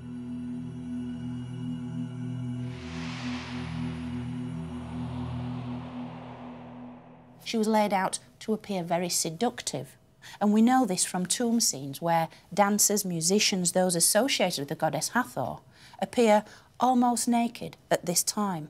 They're wearing broad collars, they're wearing huge earrings, their hair is very beautiful, and they have these gold belts with little cowrie shells and coloured elements to look very alluring, very erotic, capable of sex and of producing the next generation. So it can only be compared, perhaps, to laying out a modern woman in like a negligee, a vital sexual being as capable of living in the next world as she had been in this one. So Merritt didn't want to spend eternity as a wise old lady, but as a youthful and attractive woman. In the afterlife, you wanted to be the very best you could be. And Carr made sure Merritt also had her most personal belongings with her, all carefully prepared. One of her most prized possessions was her magnificent wig. It was housed in its own tall box to which funerary prayers had then been added. This one on the lid reads, "A funerary offering of Osiris, the great god, Lord of eternity, that he may make an offering of beef, birds, and everything to the soul of Merritt." Some of her other possessions were also adapted for Merritt's journey into the afterlife. This is her bed, which she'd used in life.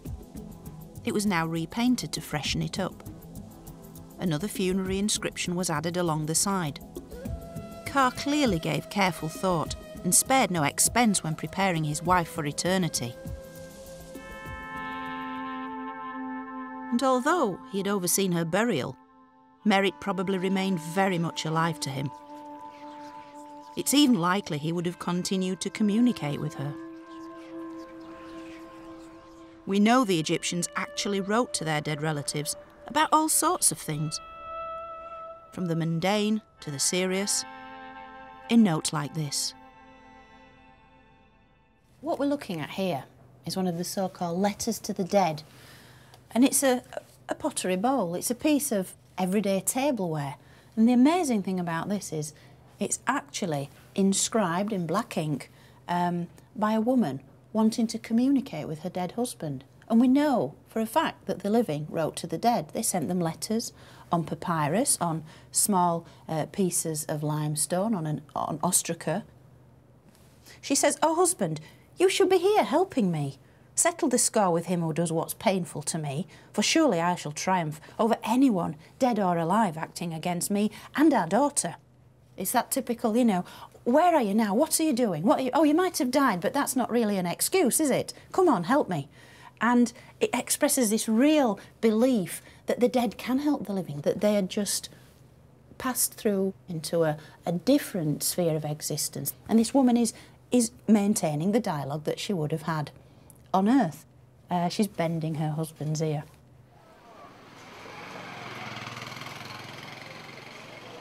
But the ancient Egyptians didn't only communicate with their dead through writing. They also did it through play.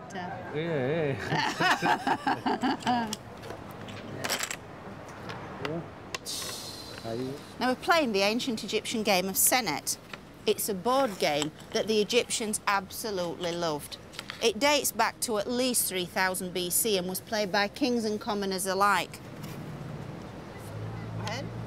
It was the ancient Egyptians' version of turning on a soap opera on TV at night, putting the feet up and enjoying themselves.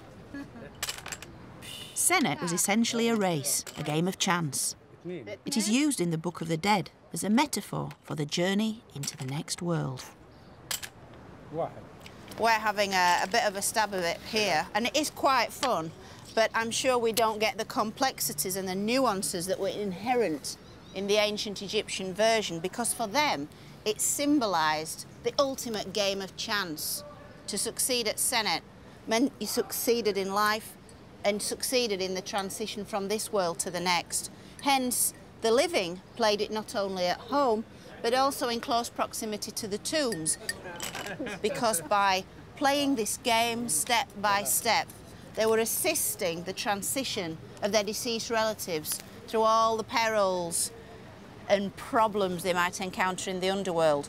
And so it kind of was a reflection of the great unknown. To play Senet, the outcome was never sure. Would you win, or would death ultimately triumph? You win. This Senet board was one of the items found in Ka and Merit's tomb. And Ka might have played this game close to their chapel, hoping to ease Merit's path through the underworld.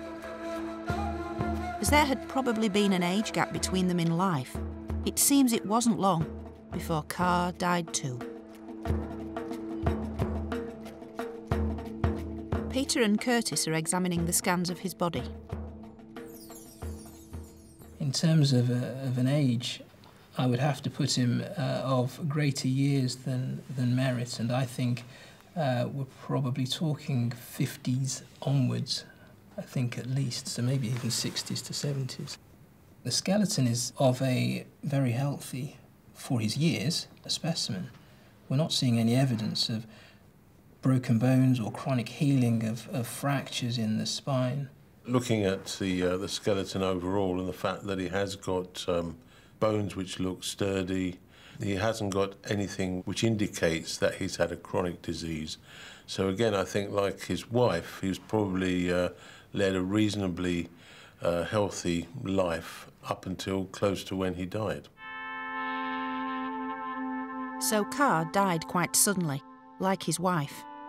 And like Merit, Ka would have undergone the costly mummification process. Again, his brain remains inside his skull cavity, just like hers. He too wears large hoop earrings and valuable jewellery around his neck. But the scans also show something else, placed on his forehead. This is a snake's head, the head of a cobra, beautifully rendered in carnelian and orange stone, with the two menacing eyes of the cobra and the ridges on the body. This amulet was used to provide refreshment to the throat in the afterlife, since it refers to the way a snake's throat swells out. So it should really have been placed on Ka's throat and not on his forehead. The only people in ancient Egypt allowed to have the cobra at the forehead was the king and the Queen. So I like to think that the embalmers were paying their own little tribute to Carr. They're sort of elevating Carr in death. He was their leader, he was their chief, he was their overseer, and the people in the village were maybe paying their own special tribute. And so he was sent off into eternity, like a mini king in his own mini kingdom. I love that. Carr was an important man in the village. As such, the next step of his journey to the afterlife would have been a grand affair. His funeral would have begun with a magnificent procession up to their chapel, just as Merritt's would have done before him. The great procession would have wended its way up this path, up towards the cliffs up there, where their tomb was actually situated. Now, it's hard here today to try and get a sense of the noise, the colour, the life. That's a good word, actually, at a funeral ceremony, the life, the vivacity of all the ingredients that the ancient Egyptians brought to their funeral ceremonies, because they were all there to try and get the dead to live again. Life, in some ways, was almost a dress rehearsal for this very moment when the funeral ceremony marked the transition between this world and the next. The dead were going to be reborn in the safety of their tombs. So it's essential, all the equipment they'd used in their lives and all the equipment that was there to give them a good send-off came with them, accompanied them into the darkness of the tomb, where everything would work in tandem to revive the soul of the deceased and send them off into eternity. And as Carr's body in its nest of coffins was carried towards his tomb, all his worldly possessions would of course have accompanied him. These wall scenes give a real sense of what the procession would have looked like.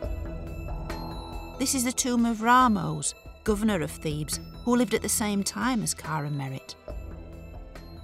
Now this is a really colourful, lively portrayal of a funeral procession. You can see these sort of rows of men, of servants and bearers carrying all the belongings of the deceased. You can see the bed made up with the bed linen, the headrest which acted as a pillow, just like Carr and Merritt's. You've got these beautiful painted wooden boxes carrying all the personal items of the deceased, a walking stick just like Carr's. Then you've got the chair of the deceased, just like the one that Carr would have sat on that was found in his tomb. You've got all sorts of things, the jars of perfume, the flowers, the food and drink. A funeral on this scale didn't come cheap, and these scenes reveal yet another expense. These are professional mourners. They were hired to make the maximum noise possible to give the deceased a great send-off, because the higher the decibel level, the more important this individual was. Their plaits are dishevelled, and if you look really closely, they're crying. They're such professionals. They're crying so much, forcing themselves to produce tears, that their thick black eyeliner is running. And any women that wear mascara understand the problem. You start to cry, the makeup runs down your face. And the artist, the ancient artist, has portrayed this so beautifully with these sort of dots of black coming down the women's faces. Once the procession had reached their chapel, it was time for yet another elaborate and opulent ritual. The opening of the mouth ceremony. A 75-stage sensory assault to reanimate the soul of the deceased within their mummified body. In order for this to happen, every one of the 5 senses needed to be reawakened.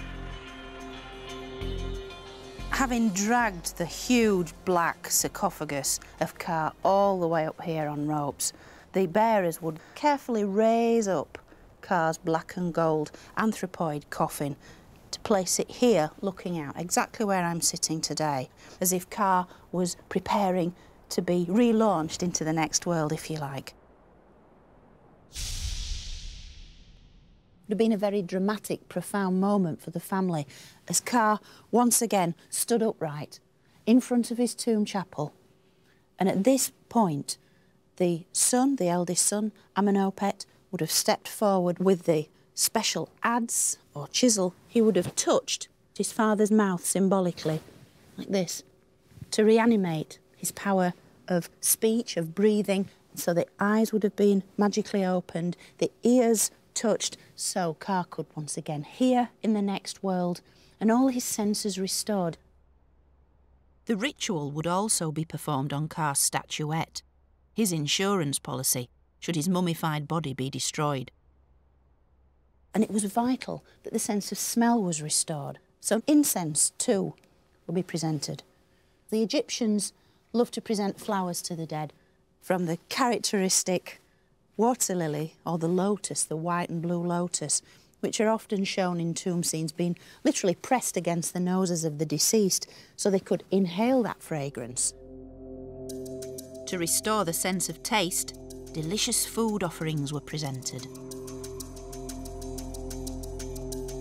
And after the opening of the mouth ceremony had finished, the funeral party moved on to the tomb for the final burial, where an entire banquet was laid out. This was for Ka and Merit to enjoy in the afterlife.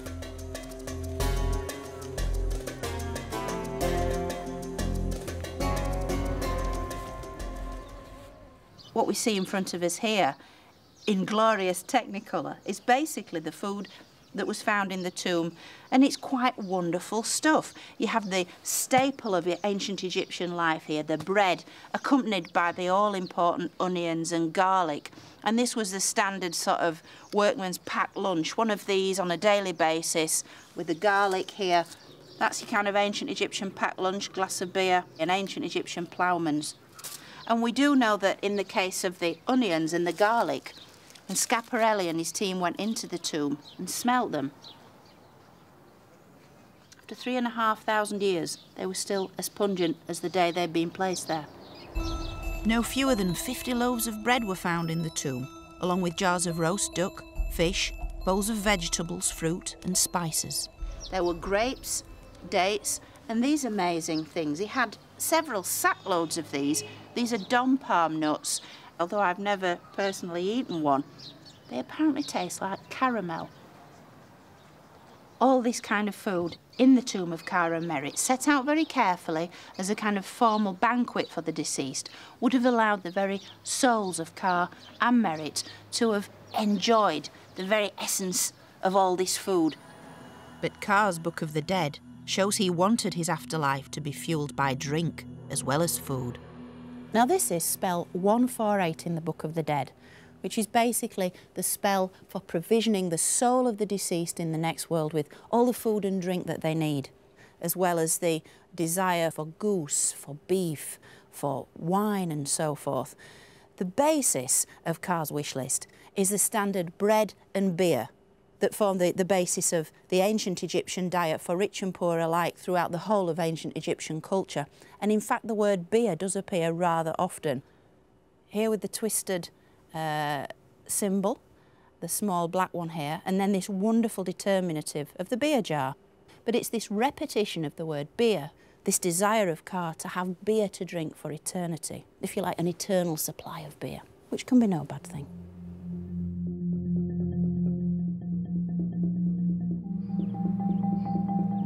They wanted to enjoy an eternal banquet, but there was also work to be done. In ancient Egypt, just about everyone was obliged to work the land. Even death was no excuse, so you needed figurines like these, found in Ka and Merit's tomb. Known as Shabti figures, they were the little helpers who would do all the work for you in the afterlife. They even have their own miniature farming tools.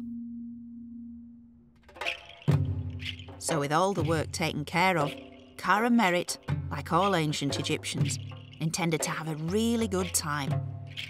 And this is clear to see from the scenes in their chapel. It's okay trying to understand ancient Egypt on a visual level. Everybody does that, pyramids, king tut, mummies. But to really get into the heads of the ancient Egyptians, you've got to walk in their footsteps. You've got to experience the senses they experienced, and one of these, a crucial one, is sound. What did it sound like to be in ancient Egypt?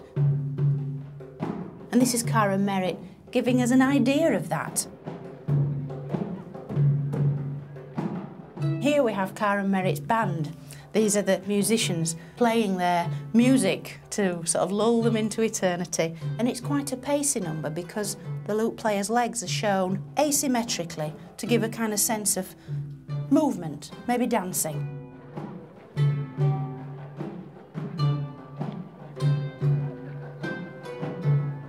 The ancient Egyptians then, as now, loved music, loved to dance, loved to express themselves in a joyful manner.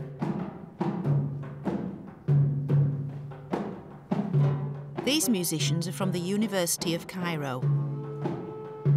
Using images from wall scenes and surviving ancient instruments, they've been able to recreate ancient Egyptian music.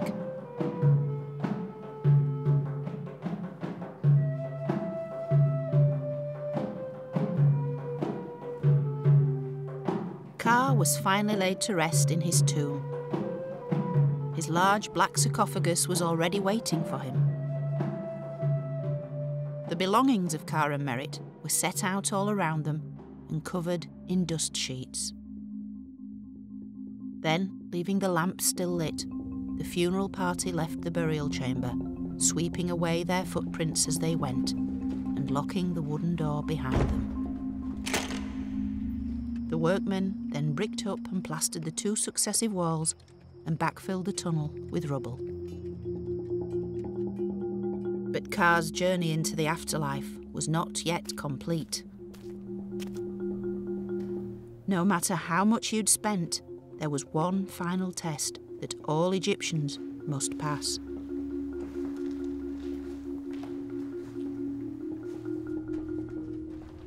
Although this scene dates from about 1,000 years after Ka's time, it clearly depicts the crucial moment in the soul's journey to the afterlife. Now, this remarkable scene is known as the weighing of the heart. It's the ultimate judgment of the dead. It shows that the deceased, their soul, has successfully negotiated all the hazards into the next world to arrive here at the ultimate hall of judgment. Now, it's presided over by the goddess Mart, the goddess of truth, who's shown here with the feather of truth, which she wears as a kind of crown on her head.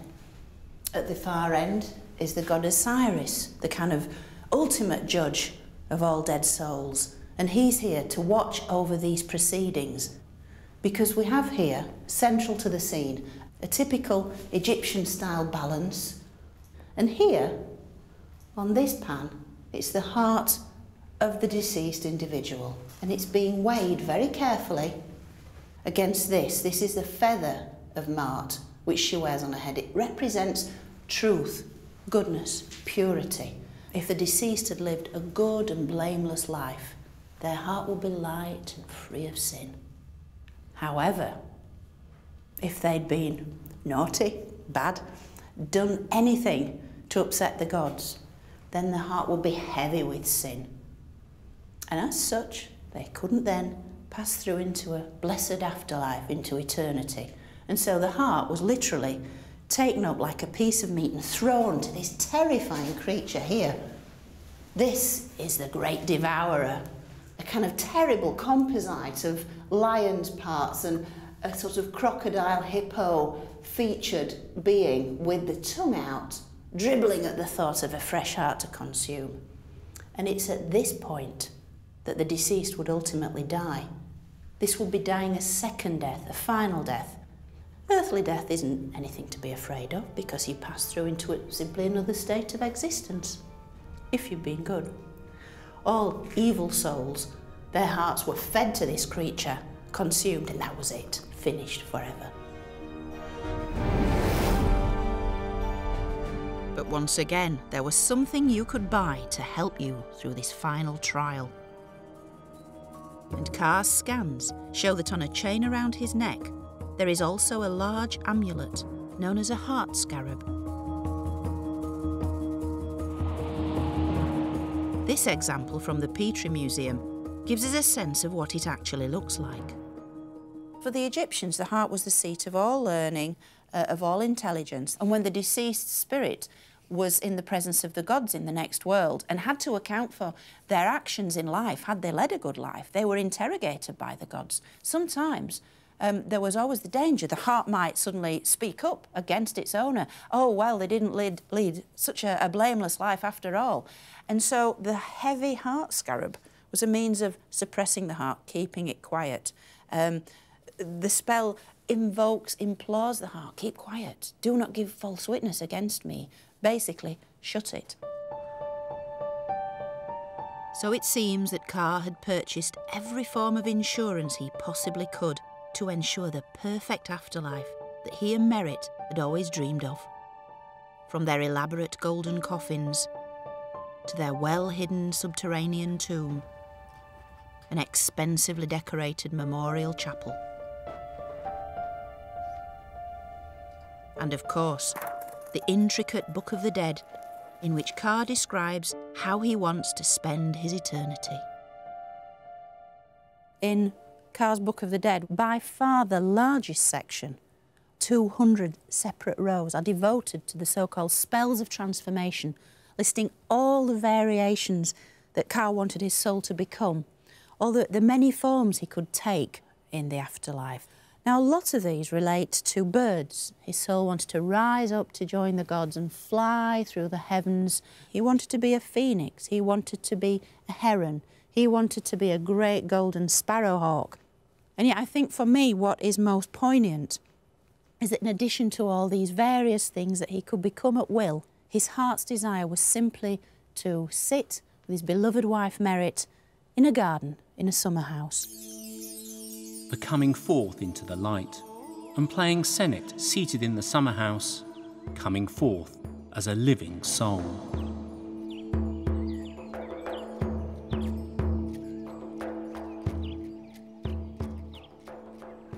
Now, for us in the modern West, it's all too easy to see these elaborate preparations for death as completely pointless. Death is death, and that is that. And yet, having met Carr and Merritt, having entered their world, I think they've really achieved a kind of immortality, because 3,500 years later, we're still talking about them. The ancient Egyptians truly believed that to speak the name of the dead was to make them live again. And surely they do.